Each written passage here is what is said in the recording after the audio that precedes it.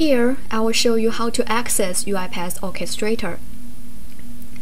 We should first come to this website, uipath.com/product/orchestrator.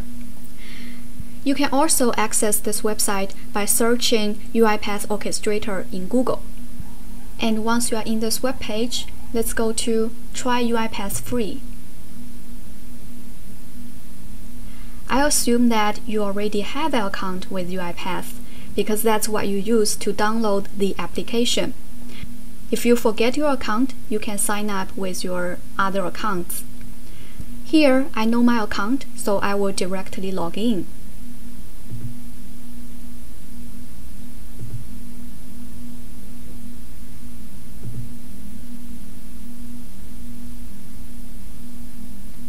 And once you log in, UiPath will tell you whether you have an existing account.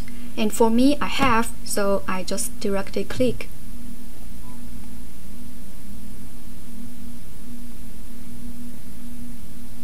Now, this web page is our cloud account in UiPath. And the orchestrator is in your default folder. So for me, the name is Abby Default. And I click. Now we are directed to the orchestrator.